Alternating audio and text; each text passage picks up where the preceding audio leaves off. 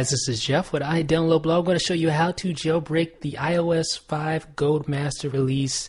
This is it, folks. This is iOS 5. Let me just show you in the settings section here. You can see it 5.09A334. That is the final Gold Master, the version right prior to the public release. So this is what you're going to get come October 12th.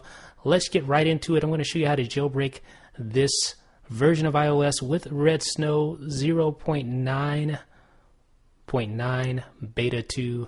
This is a tethered jailbreak.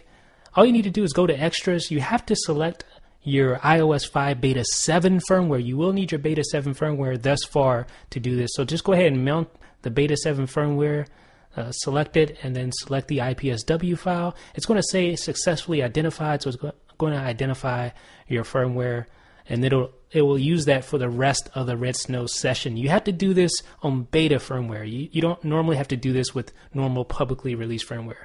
So just go back, select jailbreak. It'll go through the whole shebang, and this will take just a few seconds. And then you should see an option to install Cydia. Just click next, and then it's going to ask you to go ahead and put your iPhone or your iPod or whatever device you're using into DFU mode. So go ahead and put that into DFU mode, and then you should be good to go here. So once that is in DFU mode, it should automatically recognize that it is in DFU mode, and as you can see, it did, and it's going through the exploit right now, and it'll go through this and jailbreak your device. Now this does take a while, especially when it's moving applications, so you're going to see that here in just a second. So it's downloading the jailbreak data. Super simple process, really can't go wrong with it. And the familiar matrix screen, I like to call it.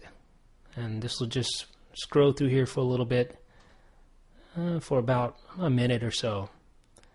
And then you'll get the familiar pineapple logo in just a second.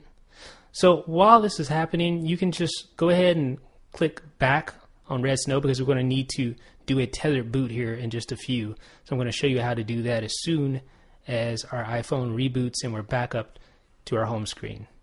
So now let's take a look at our, it's actually an iPod Touch, but same difference. Let's take a look at our iPod Touch. You should see it moving applications. This is what takes the majority of time. I've actually sped this up a bit for your convenience, but this probably takes upwards of 5 minutes to do this moving application. So just be patient. It is working, it's just taking a while. Okay. Now it's installing bundles, and now it's going to reboot, and then you should be at your home screen just like that. So now we're back.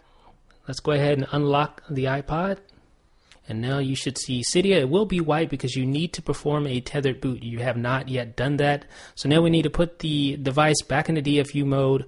Once it's back into DFU mode, you can go ahead and do a boot tether, and I'm going to show you how to do that right now. Back to Redsn0w, you just want to select your IPSW again. You have to do this again. It'll successfully identify it, and then you can do your just boot tether. And just remember, you have to re-identify your IPSW file for this to work. Otherwise, you'll get an error. So now it's going to do the patching files, exploding with lime rain again. And now we should be back to our device, and you'll see the familiar pineapple. And we'll just speed up through this a little bit. Now you should see it back to our lock screen. We'll go ahead and unlock our device, and then you shall see, ladies and gentlemen, right here, there it is, Cydia in the flesh. Open it up, select user, and there we go, folks. We're good to go.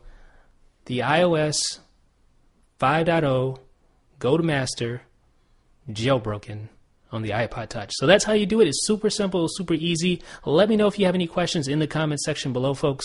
This is Jeff with iDownload.blog.